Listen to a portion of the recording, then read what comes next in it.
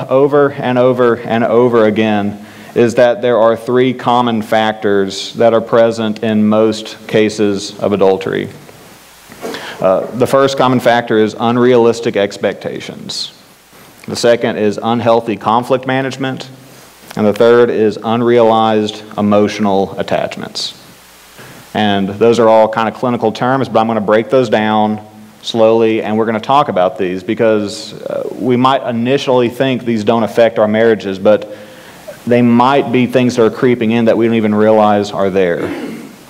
So the first danger sign, this is the first thing you need to be watching out for in a marriage, is unrealistic expectations. This is a particularly dangerous one because this one can affect a marriage right from the get-go. One of the major factors in problem marriages is when the husband or wife learns that their spouse cannot meet all of their emotional or physical needs. Or when they learn that their spouse may need more from them than they had originally thought they would. They think they made a mistake when this happens. And if you ever reach a point in your marriage where you regret your vow, you know you're in trouble. You know this is a bad place to be. In the book of Genesis, we see God's model for husbands and wives. Genesis 2:18 reads this way. Then the Lord God said, "It is not good for the man to be alone. I will make a helper corresponding to him." God saw that the man, then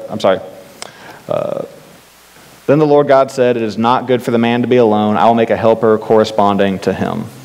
Okay. So God saw that the man he created would be better off if he had a helper, someone who was his helper in equal measure. In the Hebrew, the word for helper is the word ezer, which literally means one who helps. Husbands and wives were not meant to fulfill our every desire. They're not made to make us complete people, because that would imply that when God made us, we weren't already complete, that God made us broken and lacking. The best husbands and wives are the ones who find their value and their worth and their completeness not in their spouse, but in Christ. No matter how much you love your husband and wife, you have to admit that they are a sinner, just like you. They are probably just as broken, just as needy, just as self-centered, just as thick-headed as we are. If you work as a team and help one another, you're going to find success. But if you expect the other person to be some sort of savior or some sort of redeemer, you're going to be disappointed because that's not who they are. That's who Jesus is. And even at our best, we can only hope to be a poor reflection of Him. So often one of the things that causes fights and conflicts in marriages is unspoken or unrealistic expectations. We look at our spouses and we think that they should know what to say or know what to do in any given situation. And when they don't live up to that, we begin to think that there's something wrong with them. And we might start wondering if maybe they don't care about us. And then we might wonder if maybe someone out there was the right person for me all along, and maybe I got the wrong person. And without realizing it, maybe we begin to withhold or neglect our duties to them.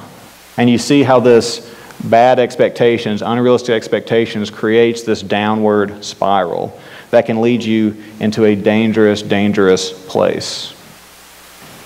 So, unrealistic expectations are the first danger sign in a marriage. A second danger sign that we see over and over again is unhealthy conflict management. And when we talk about conflict management, that's a clinical term, but a lot of people think it's fighting. They think it's people who are shouting at one another, people who are punching holes in walls, or people who are crying and going to their mothers for the weekend because they can't handle this anymore. You can have unhealthy conflict management and not have anything like that. In fact, two of the most common forms of bad conflict management are intimacy avoidance and conflict avoidance. I'm going to explain those terms.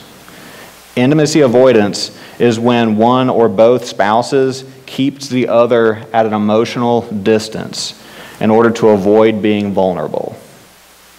It's when you stop opening up. It's when you start shutting down.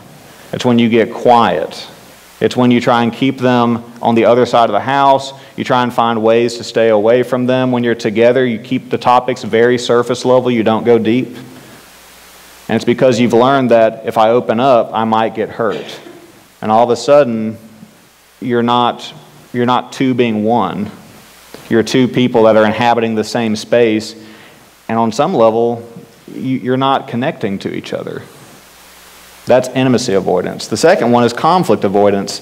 And that's where one or both spouses refuses to discuss disappointments. They refuse to discuss unhappiness. They refuse to discuss problems in the marriage because they don't want to be the cause of a problem, or they don't want to start a fight. They're not happy. Something is wrong. Something needs to change, but it's not worth the pain of bringing it up, so I'm going to be here and I'm just going to be unhappy. If either of these patterns becomes common in a marriage, statistics show the chances of adultery or divorce, they go up dramatically. And if you've been married for a while, you probably know the feeling when there's tension in the house, but no one's saying anything.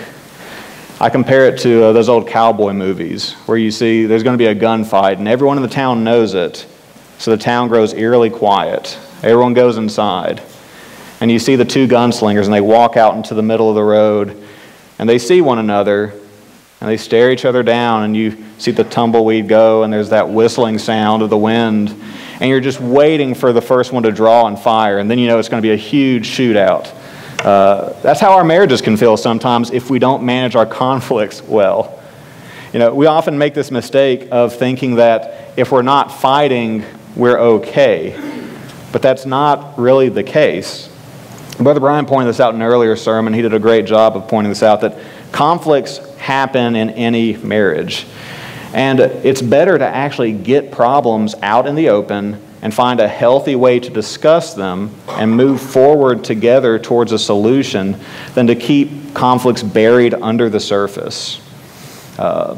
We like to think that if we're not fighting, we're all good. I'm bad about falling into that myself. When in truth, the Bible does not call us to bury our problems, but to tackle things head on in healthy and God-honoring ways. A good verse for this is Ephesians 4:15, which reads this way. But speaking the truth in love, let us grow in every way into Him who is the head, Christ Jesus. The writer of Ephesians calls us to speak truth in love. Speaking truth means being honest and open and talking about what you're feeling, talking about what you're experiencing, but doing so in a way that respects the other person and seeks their best interest. That's very hard to do. But if we do that, we're going to see so much growth and so much intimacy in our relationships. If we try to make the other person feel bad because they made us feel bad, we're not communicating. We're attacking one another. We might think we're communicating, but we're not. If you're hoping that your words sting or they hurt, then you're not actually having healthy communication. That's a problem. Likewise, if you're holding back what you really need to say, what really needs to be discussed in a marriage, you're not communicating. You're suffering in silence. Sometimes people bring up marital problems and it just throws the other spouse like for a loop, like, I didn't even know you were feeling that. I didn't know you were experiencing that. It's because they thought it was healthier to keep that deep down inside than to let it out. So, unhealthy expectations is dangerous. Unhealthy conflict management is dangerous. The third danger we need to be aware of, and this is a big one, unrealized emotional attachments. Okay? Once again, it's kind of clinical, but I'm going to explain what this is. A third danger sign that comes up over and over in cases of adultery is when we develop an attachment to someone who is not our spouse on a deep emotional level. And this affects both genders, but studies show that men tend to be worse at this. I think it's because men aren't as in touch with their emotions as women tend to be. But a lot of times we make the assumption that as long as physical lines are not being crossed, then we're being faithful to our spouse. That's not true. Obviously, there are physical lines we cannot cross with anyone who is not our spouse, but there are also emotional lines that are just as dangerous. I once read a pastor's story in one of the books I've read. I tried to find it. I couldn't find it, but it's burned in my memory. It was a pastor who was talking about one Sunday he was getting ready to preach, and that Sunday morning he was picking out which tie he was going to wear with his suit. He preached at a suit and tie church. And he found himself, when picking the tie, subconsciously wondering if a certain lady in the church, who was not his wife, would like this tie or the other one. Now that might sound really small, that might even sound ridiculous, but I've known far too many people who have destroyed marriages and ministries over affairs that started with something that small. Now thank God this pastor was wise enough that he immediately began a conversation with his wife. They sought out some help, and they got the help they didn't even realize they needed. More often than not, these unrealized emotional attachments, they don't start off as physical attraction. The vast majority of men, according to Scripture and according to our experience, want to feel respected in a marriage relationship. And most women want to be shown love and affection in a marriage relationship. So if a husband does not feel respected at home, but there's a woman at the office who praises him, who compliments him on his work, who says nice things about him, he might begin to form an emotional bond with her without even realizing it's happening.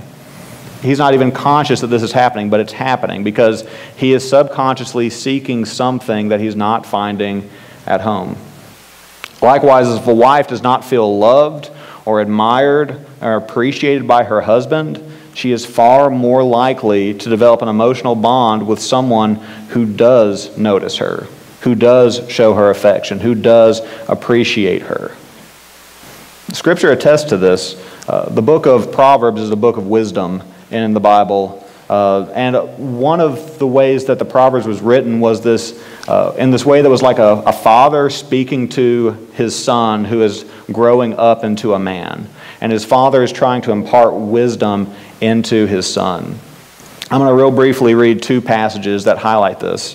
Proverbs 2:16, the father says, "Wisdom will rescue you from a forbidden woman, from a wayward woman with her flattering talk." And Proverbs 5:3 says this, "Though the lips of the forbidden woman drip honey, her words are smoother than oil." So the author of Proverbs knew what I'm trying to say this morning.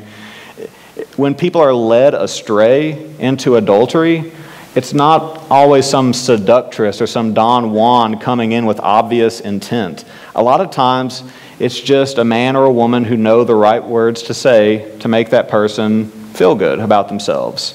They don't feel good at home, but they feel good when they're talking to this person. Now hear me out.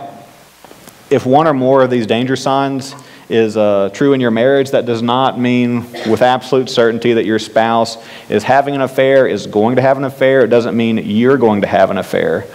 I'm not saying any of that. But what I am saying is that if these danger signs sound familiar, then there are definitely issues that need to be addressed. It's astounding, it's shocking how many people commit adultery and then say, "I didn't mean for this to happen." You know, if you're on the outside of that, you think, how do you accidentally cheat on your wife? How do you accidentally cheat on your husband? What do you mean you didn't mean for this to happen? What they mean is that they didn't start down this path with the goal of cheating on their spouse. They didn't leave the house one day deciding they're going to destroy their marriage. But the truth is that sin is never satisfied. And sin always takes you further than you ever planned to go, if you let it. And sin will destroy everything you hold precious, if you let it.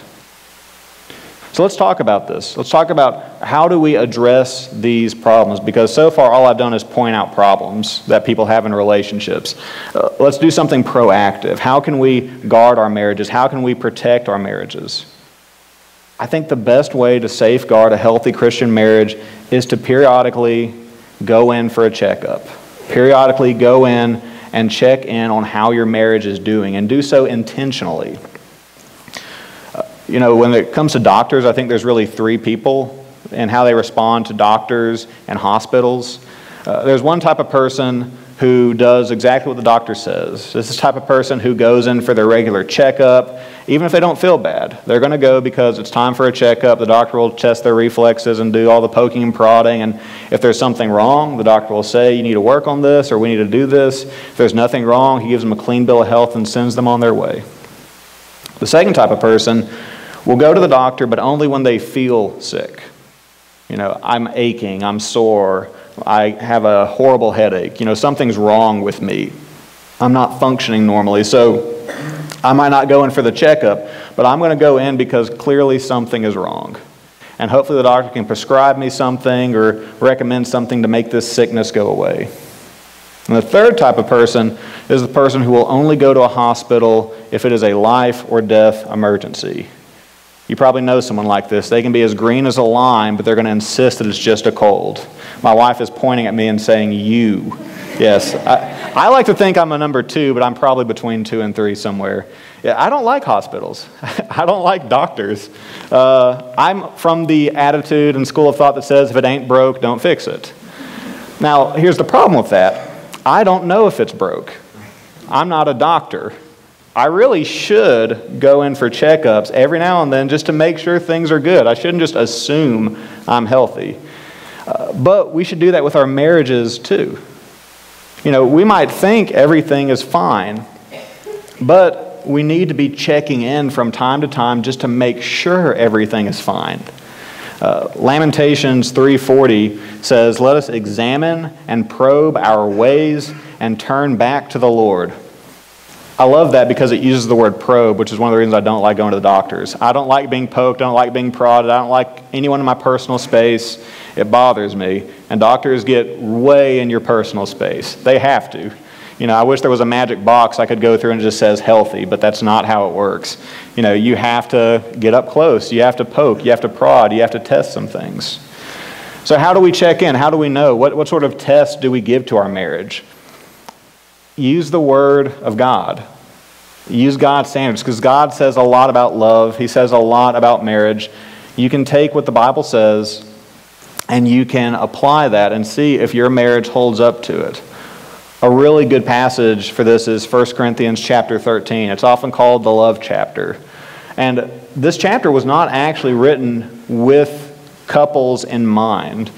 This applies to every loving relationship. You can apply it to the church, you can apply it to a family, you can apply it to any relationship, but it works very well for the marriage context because it describes in detail what love is and what love isn't. And anyone could go through this chapter on their own or with their spouse, and they could test themselves in their relationship along these lines. The first thing it says is love is patient. So how patient have I been with you recently? Have I been impatient with you recently? It says love is kind. Do you feel like I've been kind? It says that love is honest. Have I been honest with you? Love protects. Have I actually done anything to protect our marriage? Or am I putting our marriage in unnecessary risk? Have I been trustworthy? Have I proved myself to be trustworthy? It says that love always hopes. Am I optimistic about our relationship, or do I act like it's already over? Am I pessimistic? Do I assume the worst about you? Am I persevering, or do I talk about giving up, or do I quit? Do I put in the work that needs to happen? These are all things that chapter says that love is, that we can use to start a conversation. There's also a lot of love is nots. It says that love is not envious. So have I come across as envious to you? Love is not arrogant or proud. Love does not dishonor. Have I made you feel ashamed recently in our relationship? Have I put my needs above yours? That's a tough one. Have I been exceedingly angry towards you? Not just frustrated, but have I been exceedingly angry? Do I ever bring up the past to hurt you? The chapter is clear that love keeps no record of wrongs. Do I do that? Do I bring up something you did last week, something you did last month, something you did a year ago? Do I keep bringing that up as a weapon?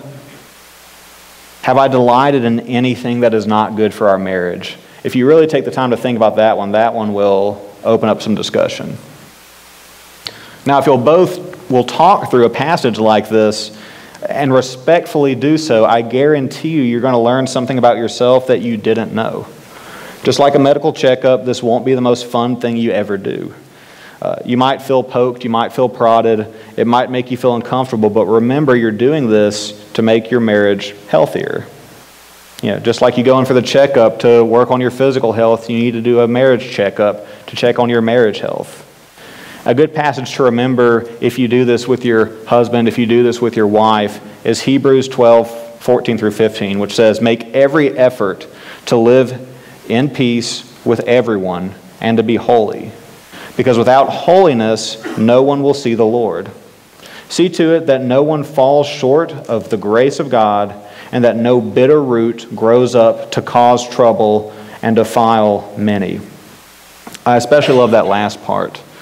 When we talk through this, when we check in our marriage, we have to talk without being accusing, without being blaming. Remember, we need to strive to kill whatever bitterness comes up with grace. And to do that, it's going to take some work. It's going to take some effort. I think one of the things we have to learn as a couple is how to apologize. We think we know how to apologize, but a lot of times we don't. I'll tell you what's not an apology. We mistake this for an apology. I'm guilty of it. We mistake this for an apology. This is not an apology. I'm sorry, I couldn't help it.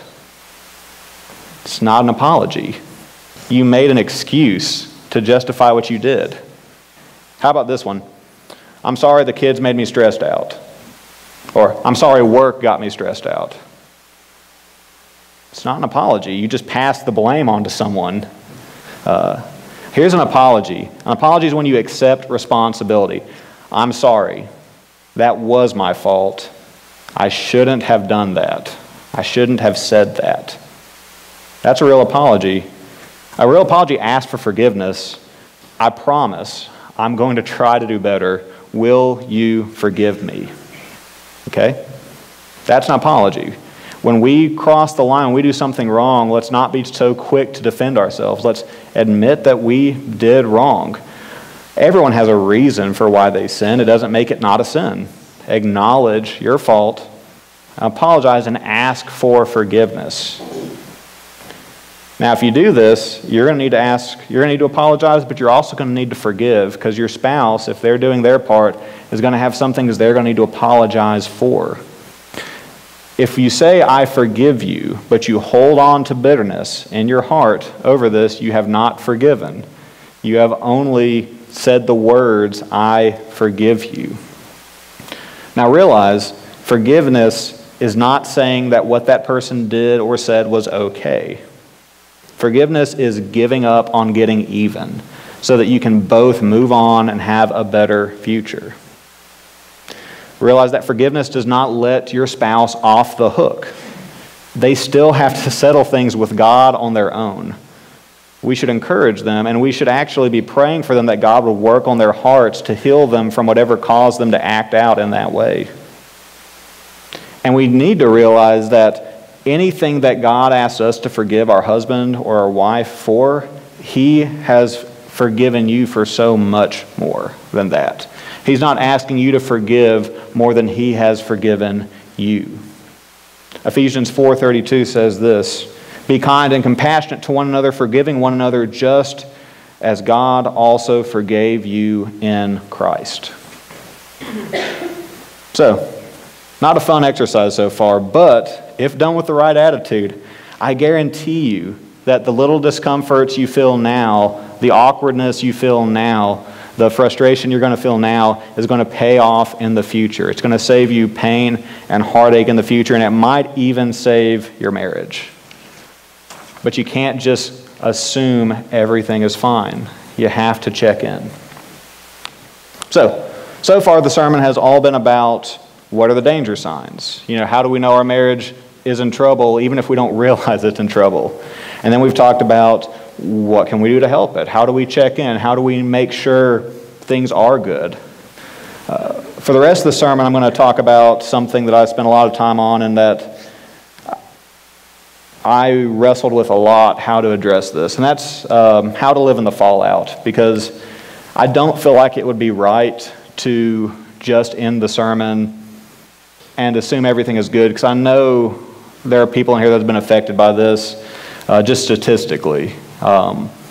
I know statistically someone in this room has probably been on both sides or either side of the adultery issue. We know someone's been affected. We have a family member, a close friend.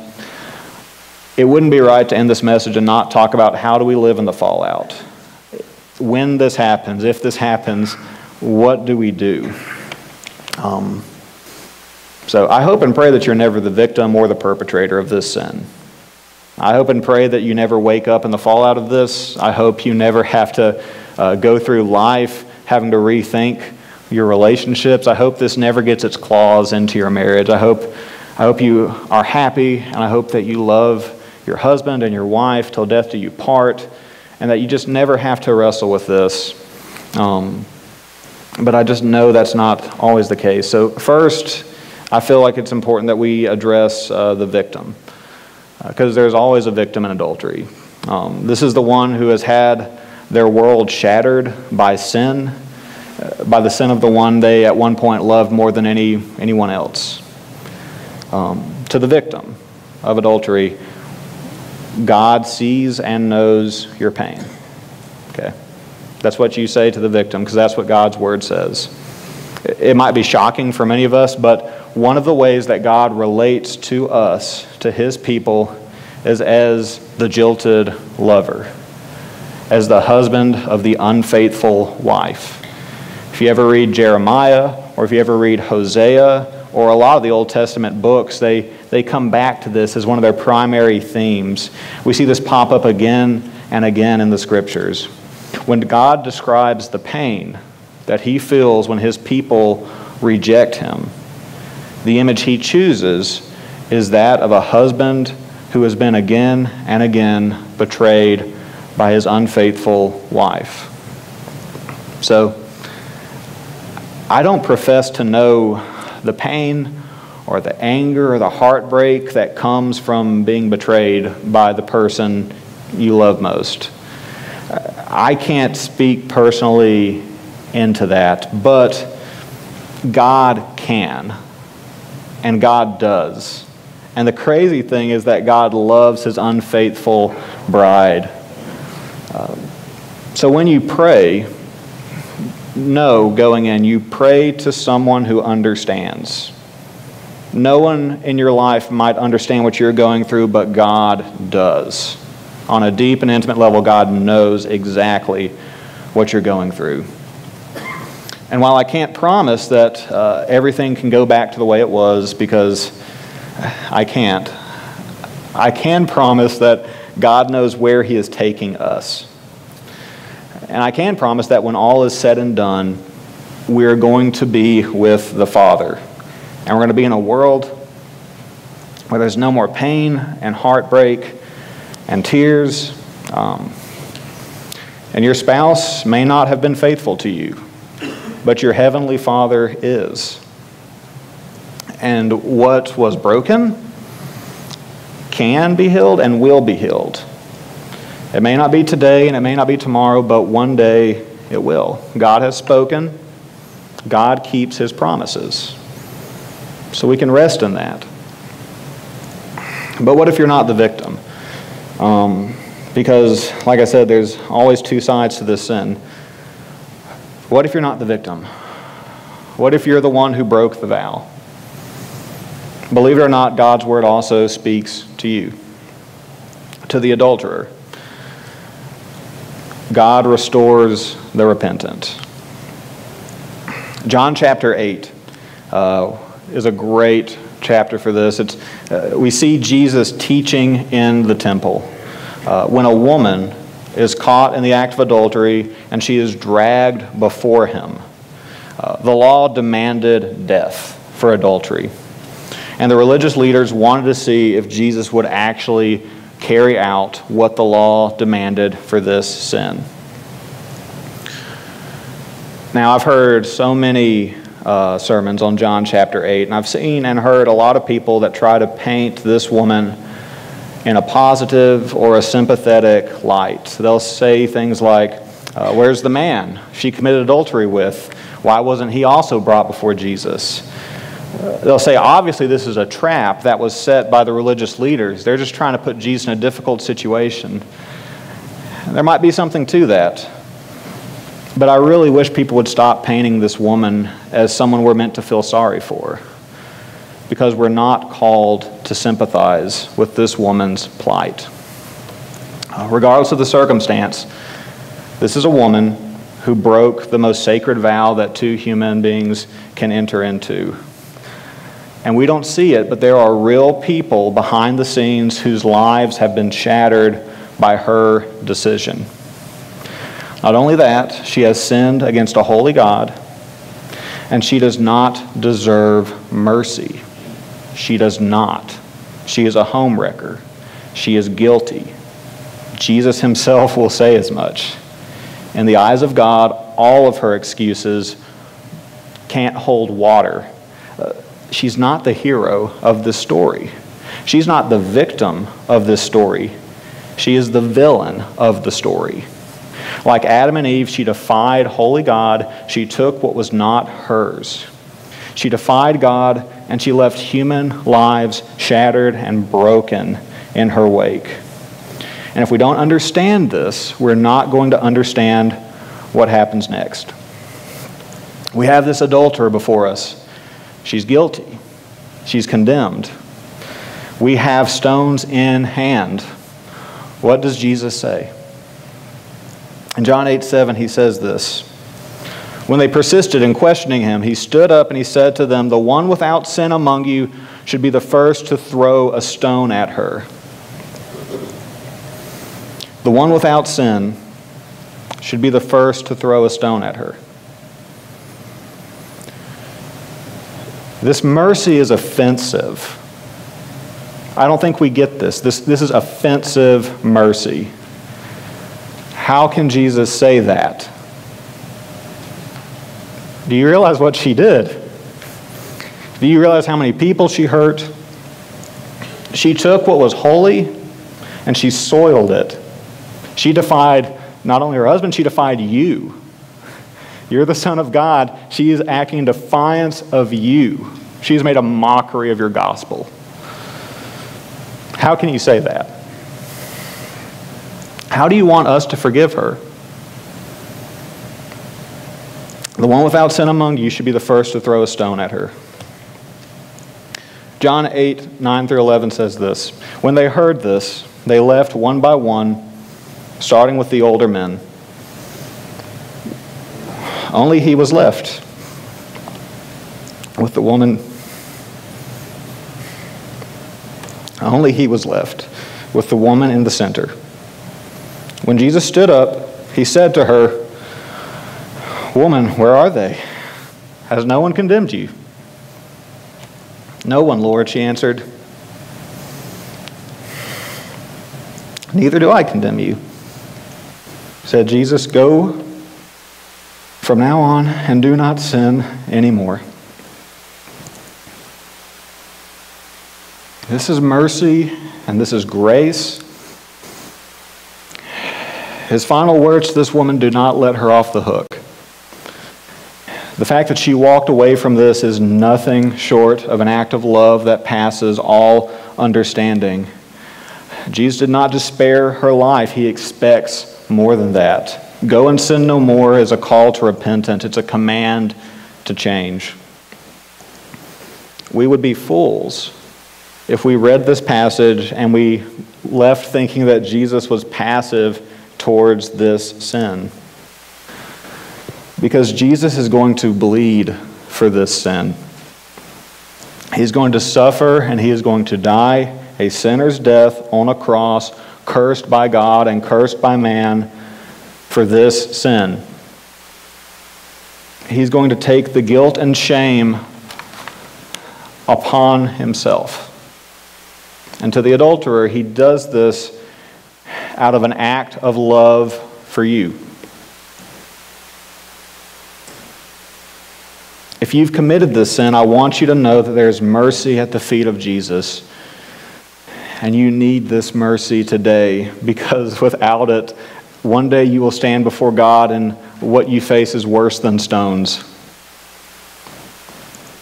What happened was evil. And without the mercy of Christ, you are going to be cast into darkness. And heaven will cheer because the bad guy got what they deserved. But there is mercy, and it's here, and it's now. But don't you dare come lightly into this presence. He offers grace, but is not cheap grace. Why did Jesus not condemn the adulterer? It's because he was going to take her place. The promise-keeping God is faithful and true. He was going to take it on himself for us.